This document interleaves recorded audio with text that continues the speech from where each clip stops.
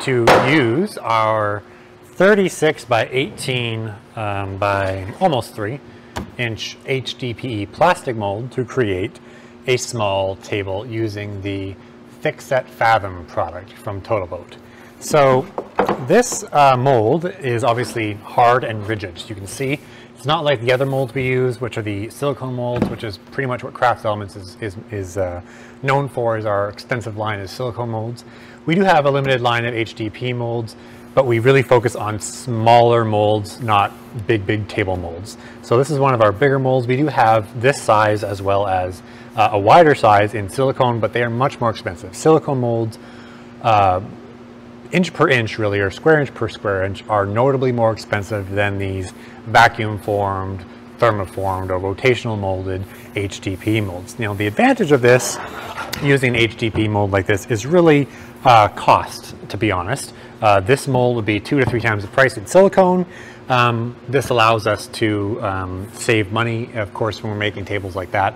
And the HDPE molds, especially these perfectly formed ones, they last a really long time. Silicone molds have a limited life. You really, if you're using the proper mold release spray, you should be able to get 20, 30 uses out of a good silicone mold. You should be able to get more out of this. But basically what it means is, because this is quite a bit cheaper, your cost per pour, and then what you have to pass on to your customers, if you're in the case of if you're doing this as a business, is less when you're using a mold like this. But they also have some disadvantages. Quickly talking about this mold, the HDPE molds, whether you get them from us or a formed mold from anyone else, whether it's vacuum formed, rotational molded, these thinner HDPE molds are not straight. And I mean, like, they're not crazy wonky, but they're not straight. Like this, if I put a level on top of this, you'd see that there's a little bit of a cupping there. These walls are not perfectly straight. The bottom is not perfectly straight. But here's the thing, these molds are designed for people who are using them with wood and resin, so they are straight enough. Because if you're using this with wood and resin, you're gonna have to pull it out, you're gonna have to trim the perimeter, you're gonna have to plane it and sand it anyway. So if it's off by a 1/16 of an inch or even a 1/4 of an inch, it really doesn't matter.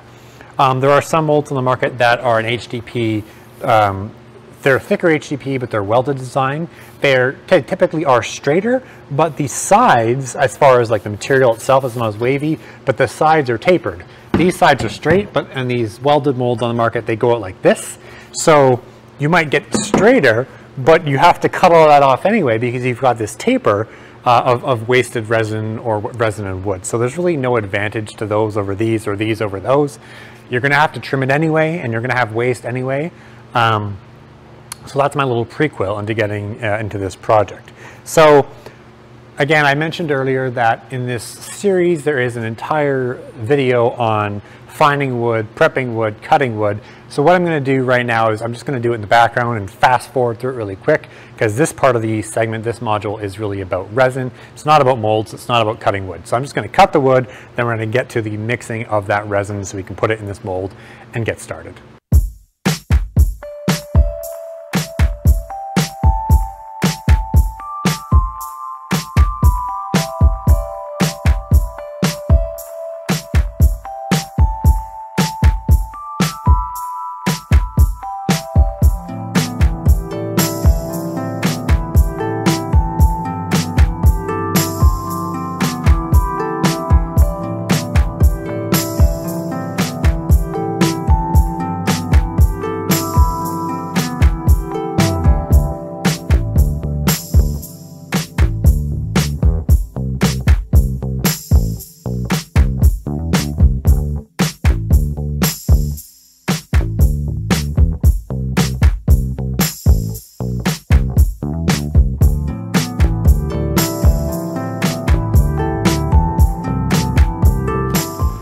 The last 10 or 15 minutes, I've prepared that slab, cut the wood, shaved off the bark, gave it a quick sand, and then made sure that the wood was long enough to fit snugly in our mold. Next thing I want to talk about is mold release. In the silicone molds, you definitely do need a mold release, a non-silicone based mold release. In these HDPE molds, however, a mold release is strictly optional. A mold release won't really protect the mold. It doesn't have a problem with that, but it will help you demold your item. So in these molds where these walls are, in this case of this mold, these walls are relatively, basically 90 degrees. Some of the other molds on market are tapered. you're going to have to kind of hit this and bang it out from the back. So if you've got the mold release on here, it creates a little bit of a barrier, a little bit of a lubricant to more easily get your piece out of the mold. So again, with the HDPE molds, mold release is completely optional. It will help you. It'll allow you to get the piece out of the mold easier with less stress, less fuss, but it's not required like it is in the silicone molds. So you can use, in the case of the HDPE molds, you can use a non-silicone release like this, or you can use a silicone-based release. Silicone-based release like CRC or Stoner or whatever, that's a silicone spray. You can use that because this mold is not silicone, so it doesn't really matter. You want to use a silicone-based release, a silicone spray on a silicone mold. There's an entire video, like everything else, on that topic on mold releases in this series. I'm going to put my PPE on, I'm going to give this a spray, let's go. All right, I'm going to grab my wood that we've pre-cut, put it in the mold. Another thing to mention about these HDPE molds compared to our silicone molds is that with these HDPE molds that are vacuum formed, i.e. they were drawn out of a single sheet with a vacuum, they heat up the sheet, goes over a master mold, the tooling, and forms over, and then they cool down, they come off. Or in this case, of these molds, which are rotational molded. HDPE molds are not going to have a perfect 90-degree sharp corner or edge. You can see probably in the video that these, and whether you're buying the HDPE molds from us or someone else, but the formed ones like this that are one piece do not have 90-degree perfect edges. So your wood's always going to sit, you know, 1/8 of an inch to 1/4 of an inch away from that edge. Just because of the round radius. You could certainly account for that. You could pre-radius this wood with a router bit to fit more snugly in the mold if you wanted to go through that effort. To me, it doesn't really matter. One, because I'm doing this as a demonstration, and two, because either way, you're going to trim the perimeter and plane it anyway. So I'm not really sure it's worth the extra effort. If you're really concerned about the additional wasted epoxy, either use a silicone mold, which we can get a nice 90-degree perfect edge on, or just pre-router the edges. Okay, so we've got our pieces in the mold. Let's get our measuring tape and we'll use our formula. What's interesting here is that this river is essentially the same width. It's just going kind of on an angle. So it's going to make measuring it really, really easy. You've got 5.5, 5.5, 4 3/4, 5. So you know what, let's do 5.5. So we got 5.5. The mold should be 36.5. Yep, 36.5. And now how deep do we want to do this pour? This mold is 3 inches, but our slab here is barely, it's just under 2, it's 1 7/8. So we'll probably end up doing that 1 7/8. Well, we'll call it 2 inches and we won't add the 10% adjustment factor. So we've got 401 cubic inches, which is 5.5, 36 times 36.5 times 2 divided by 1.8, and we're going to get 223 ounces. So we need 223 ounces, give or take, to fill this up. And that is where the deep pour ThickSet Fathom product is going to come in. It's going to do these 2-inch pours like a dream.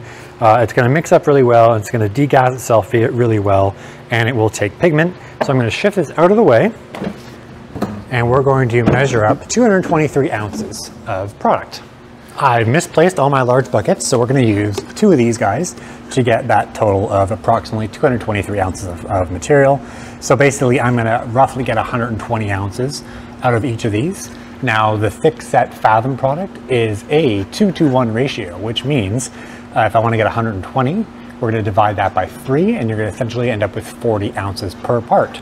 So you're going to get 40 ounces of the hardener in each of these buckets, and then you're going to get 80 ounces of the resin in each of these buckets to basically get 2 120 ounce, roughly 240 ounces of material.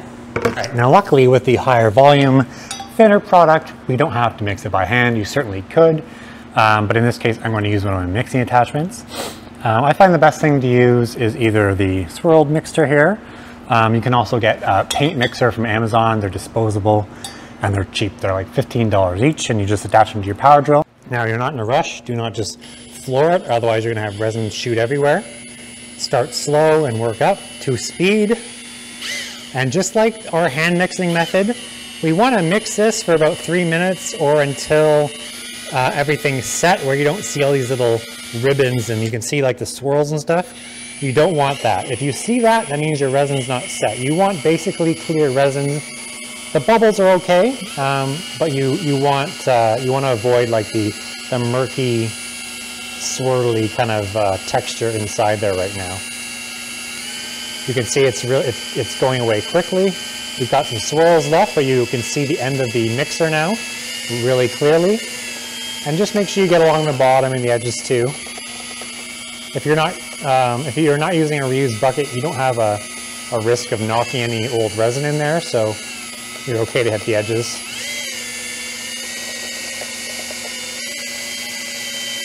And you can see the advantage of this mixer is you're not introducing a lot of water. You're not introducing a lot of air. So you can see that there's some bubbles, but it's not really a big deal. This thin product, as I have said multiple times in this video, is going to lose that air really, really quickly within the mold once you've poured it.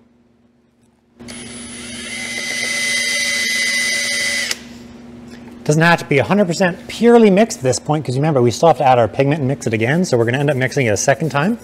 However, I just had an idea that because we've already got these separated, we should do like a fire and ice table, but essentially where you have two colors poured per side and they come together in the middle and they kind of mix to create another color. So you end up with like a tri-colored table. So I'm going to pick two different pigments kind of representing fire and ice and mix them together and see what we get.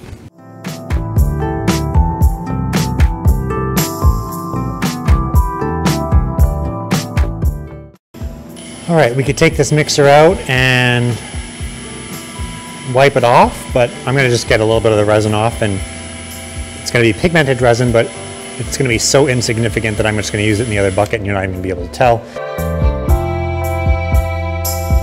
We're about ready to pour our epoxy resin in here, but first I want to weigh the wood down. I used hand weights before, but in the case of this bigger material and the bigger amount of resin that's going to be under there, I'm going to actually clamp this down. And the trick I use is actually use HDPE blocks and a bar and then my clamps. I'm going to show you what I mean. So I have a bunch of spare HDPE plastic, and as you know by the makeup of this mold, that resin really doesn't stick to HDPE, so it's really an ideal product to use for this application. Piece of wood there above the HDPE, and then I can take my clamps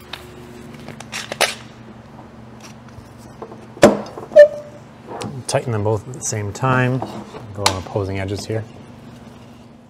I'm going to bring our resin up here. Again, this is the Total Boat ThickSet Fathom product, which is good for 2-inch pours.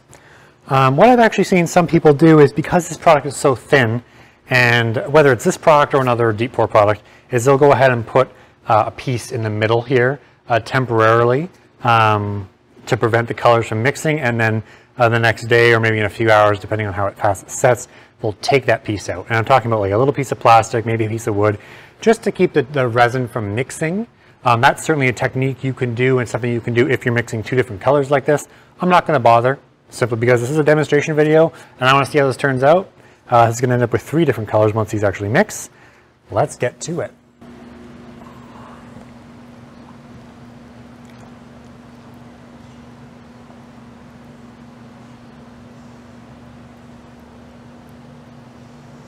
And remember that in this case, it doesn't really matter if you overfill this, because this is a wood and resin project where we're going to have to plane down, i.e. level the entire thing with our planer, slab leveler, or CNC to get the entire thing at level. And you can see that estimate for the calculation was pretty good.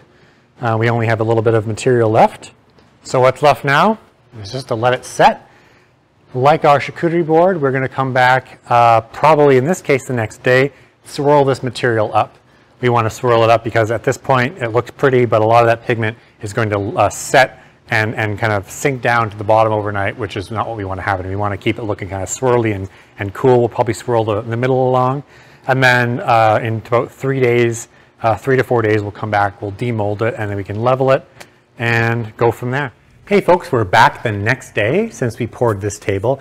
This is the part of the video where I was going to show you how to swirl up the resin, because in this case of the ThickSet Fathom resin, it is still a liquid. It's not gelled up, it's definitely not solid. So we could definitely stir it up and get the pigment back into the resin more. However, I'm not going to do that, and I'm going to tell you why here. When I mixed these two colors, I did the green blue or whatever, and that orange, that fire orange. The blue has gone underneath more or less the orange, but then broken through the orange and then like this cool, I don't know what to call it, like a crack in the earth. And it's turned the orange more of a burnt orange, like a copper color, but with this really nice blue accent line. And I like it. I don't want to change it. I'm not going to go and mess with something that happened naturally here. Now, why did the blue go underneath and the orange stay on top? I honestly can't answer that. It might be something to do with the density of the pigment, with the higher density product sinking to the bottom.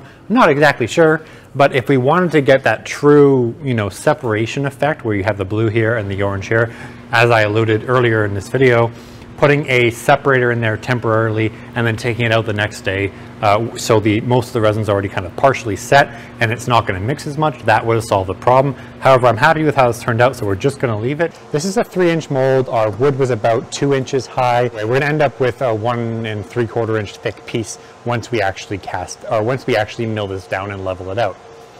So I'm going to show you the demolding process here. With these, it is certainly not as easy as our silicone molds, and whether you're using an HDPE mold from us or an HDPE mold from someone else, they are definitely not as easy as the silicone molds, but they are available in bigger sizes. You want to start either by hand pulling it apart or with a rubber mallet, just lightly going around the entire perimeter. And what we're doing is we're essentially breaking the bond between the epoxy and the HDPE mold. You don't want to hit this, you don't want to hit it too hard, especially in the corners, because you do not want to break the corners. But you do want to go all the way around and loosen it up, right? And then what we're going to do is we're going to flip this thing, and if it doesn't come out, we'll tap it along the back. And it came out, so there you go. There's our mold, which is of course reusable again, and our tabletop. And it's funny because we did use that 2-color pour, hoping to keep those 2 colors separate on the top. We ended up with blue sinking to the bottom, and then that vibrant orange, which turned into a copper when it mixed with blue, to the top. So it's kind of funky. Now this, just like you would with a planer, we're going to actually need to level both sides. Which side you choose to do at once, I'm not sure it really matters. I'm going to arbitrarily choose this one. But the key is that you want to actually level your piece, whether you're using your planer or your CNC machine or your slab leveler, before you actually trim it up. Because if you start trimming and your bottom, your top's not flat or level, you might end up trimming a side or whatever on an angle. So it's really important that you level your piece before you actually do your trimming and of course getting to that final sanding stage. So I'm going to line this up here. I'm going to go over and grab our series of clamps.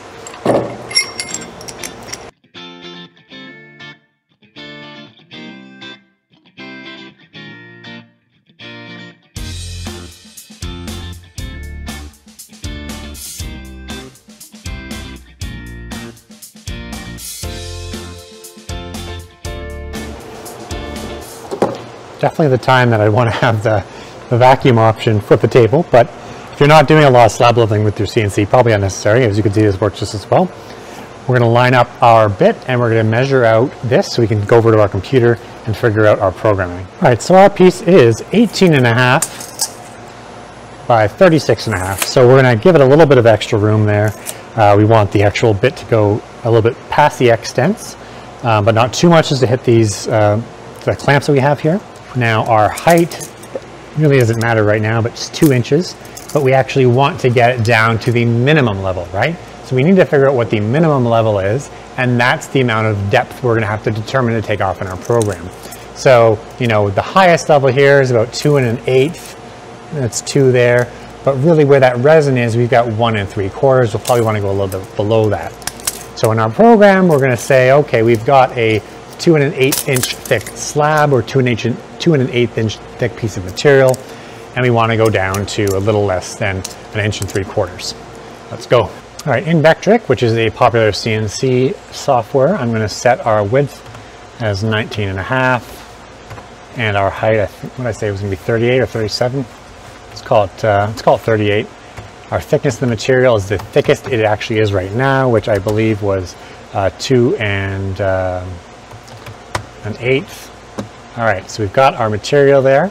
What we're going to do is we're going to just make a simple slab leveling program by creating an equal sized rectangle. We're going to choose our end mill. So the end mill is the actual router bit or the spindle bit, the CNC bit. That is actually attached to our spindle, and that's programmed in our tool database.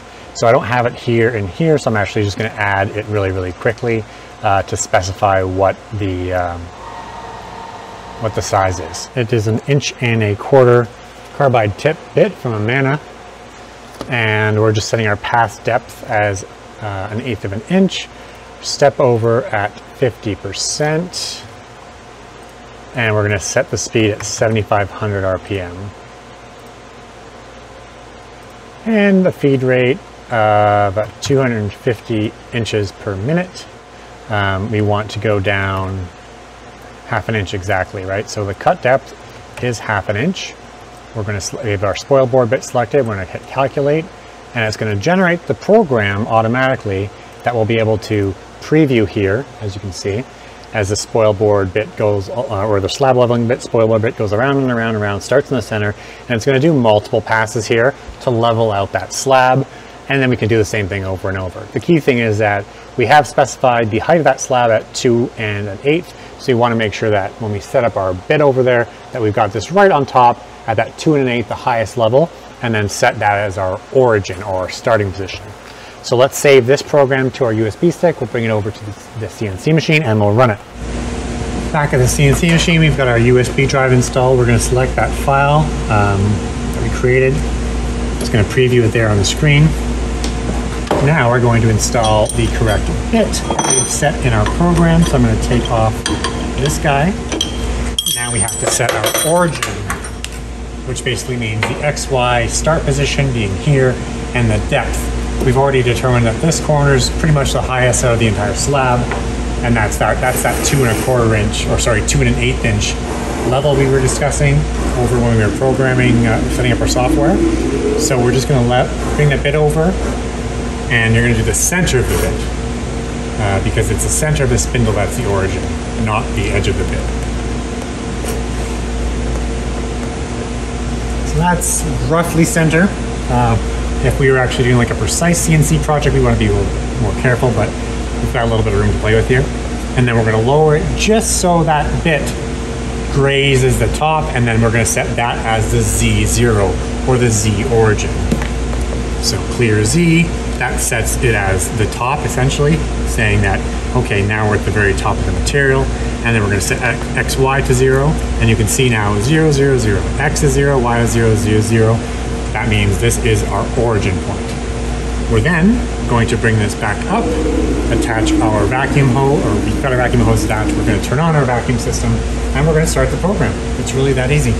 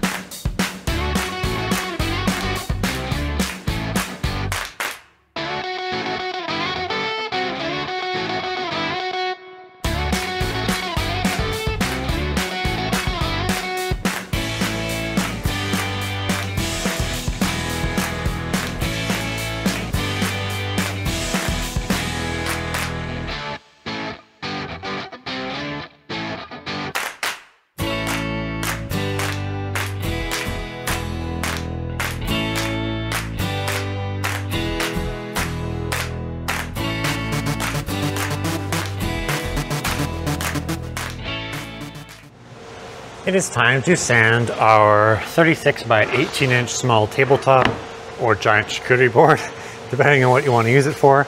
This has already been leveled with our CNC machine and a slab leveling or spoil board bit, and we are now having to sand it. So because we have these, obvious machine marks from the bit, we definitely want to start with a lower grit 40, 60, 80.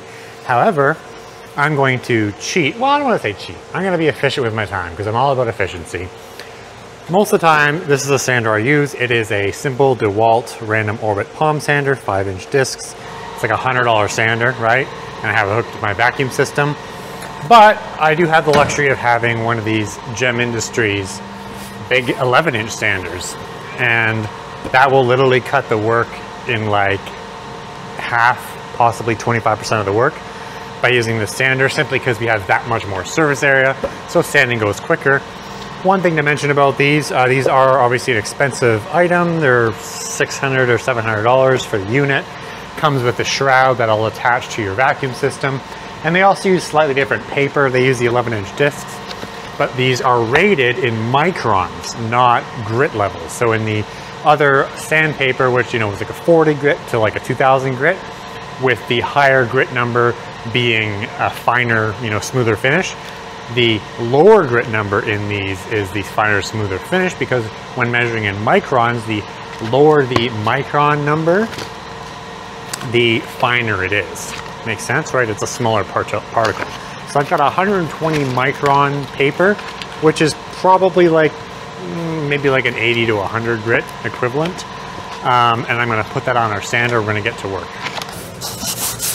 Get that on the pad, and you can see the way that this works. It's a random orbit design, so you're going to get that nice finish there, random finish, instead of just constant swirl marks, which is really good for these sanders. And the cool thing is the weight of these things is substantial, 20 pounds, so it's going to automatically put pressure on this piece, so I don't have to press on it to sand it. It's going to just naturally have downward force because of its weight.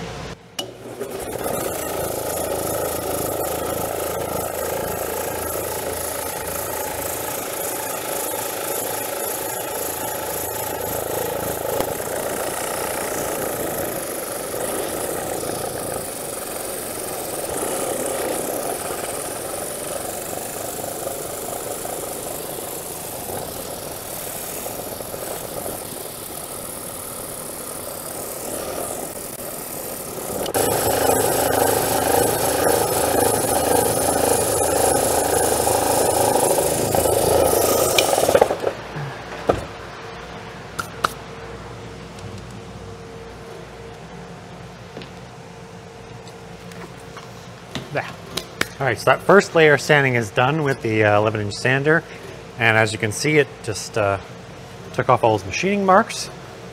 So what I'm going to do now is I'm actually going to router the sides of this. I could have done that in advance, but I wanted to make sure we had a super level surface, and I didn't want those machining marks to kind of affect the way that the router was sitting. So I'm going to go ahead and router the edges, round off the edges. I could use a handheld router.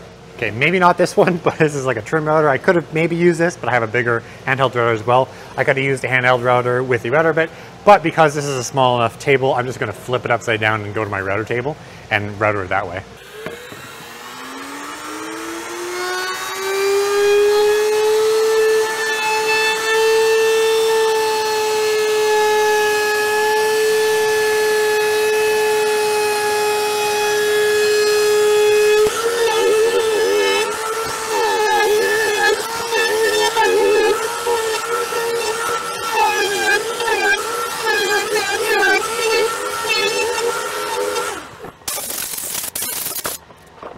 Now, if you recall from earlier in the video, we are going to be using the Rubio Monocoat on this table.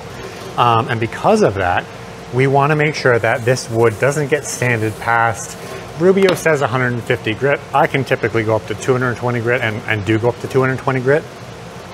But that's specific to the wood, right?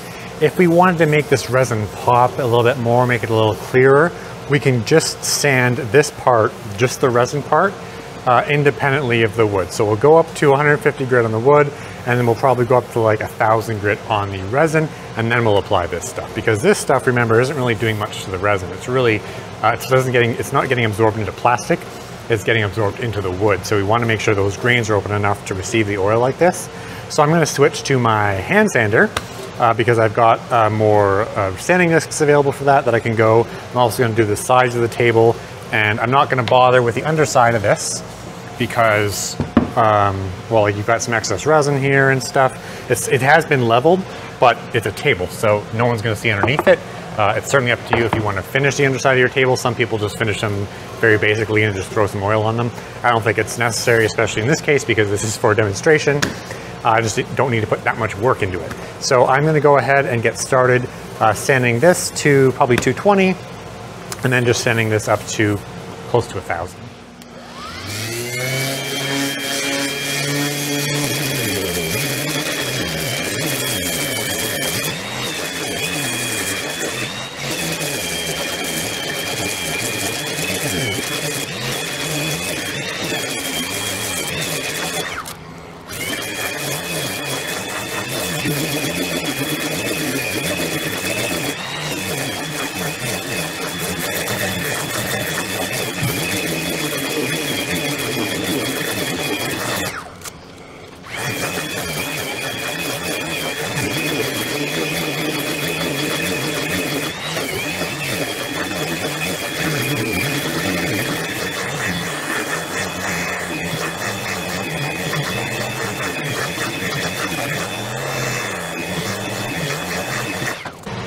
So I've sanded the entire thing, including the sides. I'm going to go ahead and water pop the grain now. You could spray water on, or you could use a somewhat wet rag. And really what you want to do is just get the wood grain wet enough to pop up. So anyway, we're popping the grain here. We're going to hit it again with 220 to smooth out the wood and the resin, and then I'm going to go over the resin to close to 1,000 just to get it really clear, because you can see as it's wet here, it's starting to show really nice, but it's still a little bit murky. It's not the clarity that I want, but as I sand that higher, and then after we finish it with the Rubio Monocoat, it'll be much clearer.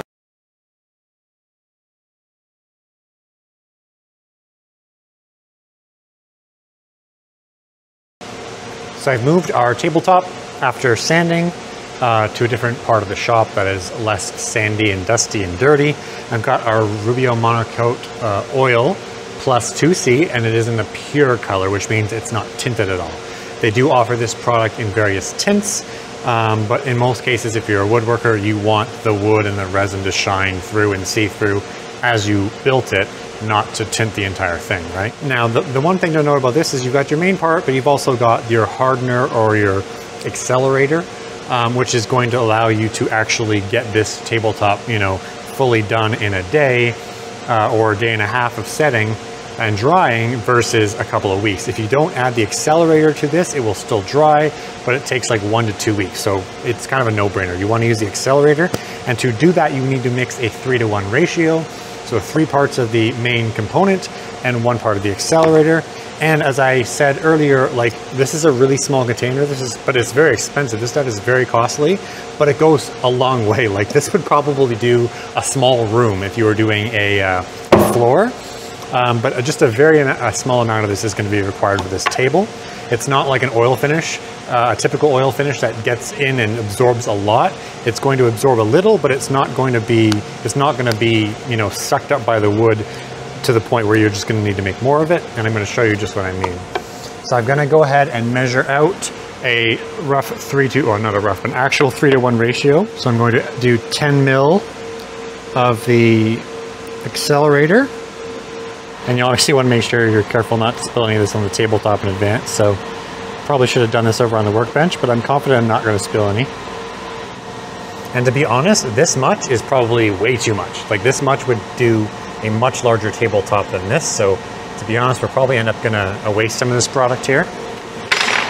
And the cool thing is if you do mess this stuff up in terms of mixing it, you don't put enough of the accelerator in, it's still going to dry. It's just going to take longer. It's not like epoxy resin where it's not ever going to set if you mix up your ratios. So that's one thing to consider. But obviously, you want to be careful when you're measuring this stuff out, because there's no point in waiting longer to get a project done than you need to.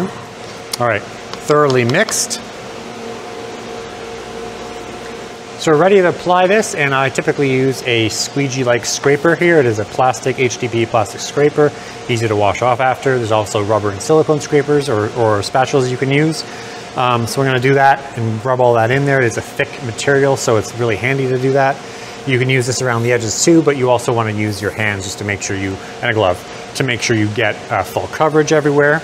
And the thing to mention about this is this material, once you've added the accelerator, will create a molecular bond with that wood in 3 to 5 minutes. So anytime after 5 minutes, you could technically start removing the oil, but you don't want to be any longer than 15 minutes. So typically between the 10 and 15 minute mark after you've applied this is when you want to start buffing it off. And you really can't buff too much of it off. You can leave too much on. So you don't want to be concerned about taking too much off because the initial bond is really done within 5 minutes. So anything else that's coming off is excess anyway, and you do not want to leave that on there, because if you leave too much of it on there, the next day is going to look terrible. It'll flake off and it'll be really kind of mucky looking. You want to make sure that you buff a significant amount of that off. So I'm going to go ahead and look at the time now. It's 1:11 p.m. And I probably, like I said, made too much, but I'm going to go ahead anyway and put roughly half of that on there. And then start squeegeeing it in. And you can see that resin just really pop. I sanded that resin to about 1,000 grit, and obviously we sanded the wood. I think I sanded it to 220 grit. Again, Rubio Monocoat indicates you don't really want to sand past 150 grit because you start to end up closing up the pores of the wood. But whenever I've done these tables, I don't do a lot of them, but whenever I do them, I usually sand the wood to 220 grit, and I don't have a problem with it. But I'm also not convinced if I only sanded it to 150 or maybe even 180 grit that it would look or feel any different. So the resin would look different if I only sanded it to 150 or 200 or 220 grit, but I don't think the actual wood component of this table would look any different. So I'm going to go around the edges now. Just rub it in like that. And you can see I'm actually not going to need any more of that material. So I've got pretty much half of what I made left over. So a little does go a long way. I cannot understate that with this stuff. And that applies to all hard waxes in general. Hard oil wax finishes, whether it's Rubio Monocoat or Osmo oil or Odie's oil, they are a thicker product. They're not like water thin like mineral oil where they're going to get absorbed really, really quickly and get really deep into the wood, but they are going to be absorbed, obviously, which is why they indicate to not sand past 150. But again, when we were talking about this earlier in the video, but the real advantage to these hard wax finishes is that you're getting the best of both worlds. You're getting the ease of application. Really, this is, a monkey could do this.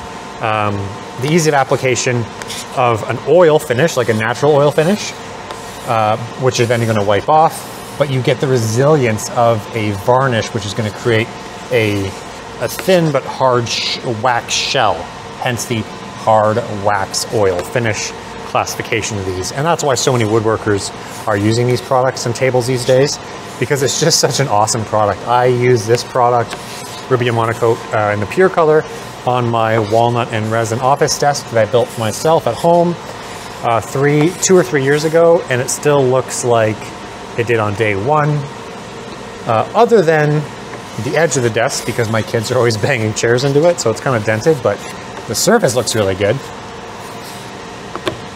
All right, so we've got enough material on there. We're going to wait 10 minutes. We're going to come back and buff all that off. All right, it's now 1:24 p.m. So that time has passed that we need to actually wipe all this off.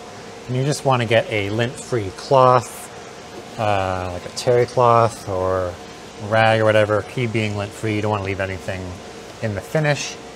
Just do a quick wipe off, and then you can start actually doing like a real nice buff on it.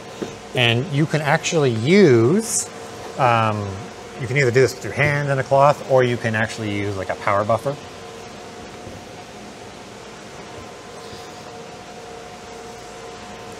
Just keep in mind that, like all oil finishes, you want to safely dispose of these cloths. They're not really usable, especially this stuff, because you're going to end up with that hard wax finish in the cloth, so it's not really something you can easily wash out.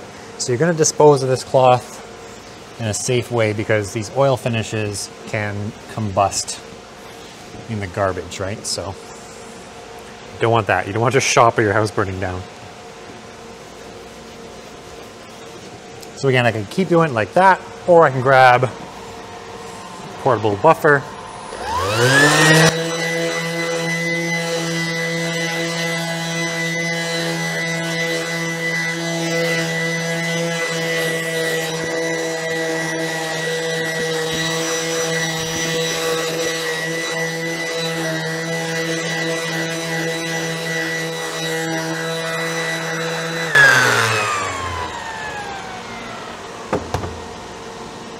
The other thing you want to do is similar to like doing a flood coat, you can have some of this material go underneath the table, especially when it's raised like that. So you want to go around, just make sure you get a couple of inches under to flatten any oil that's kind of seeped under there and cause a drip mark, because once it does harden, it's kind of nasty to get off.